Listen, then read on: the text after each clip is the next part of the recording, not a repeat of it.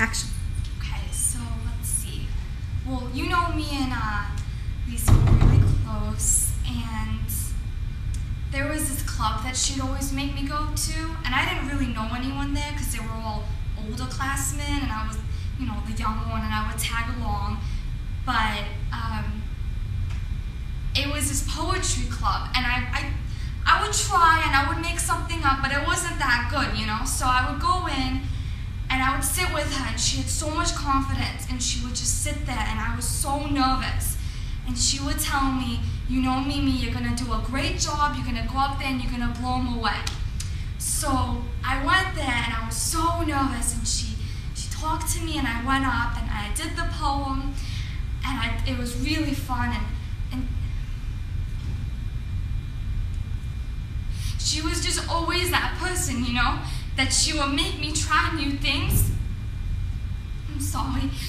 And I never wanted to do it, but she would make me. And I just miss that, you know, I miss having her here as my role model.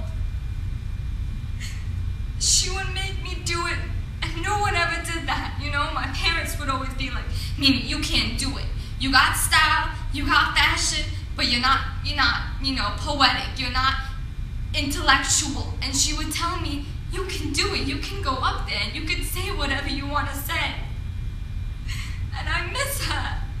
I miss having her there, keeping me up and bringing me to things, and telling me I was pretty, and I could be part of her friends, because I was younger, you know. I wasn't part of that group. And I really wanted to become closer to her. Because I felt that, you know, I felt like she understood me, and I didn't have that before. And then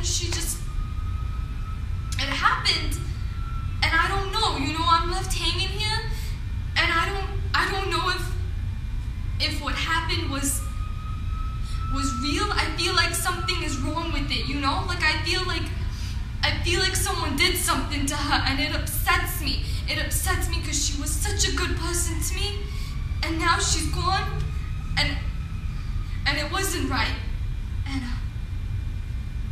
I just miss her. Good. Great. Oh, shit. That was great.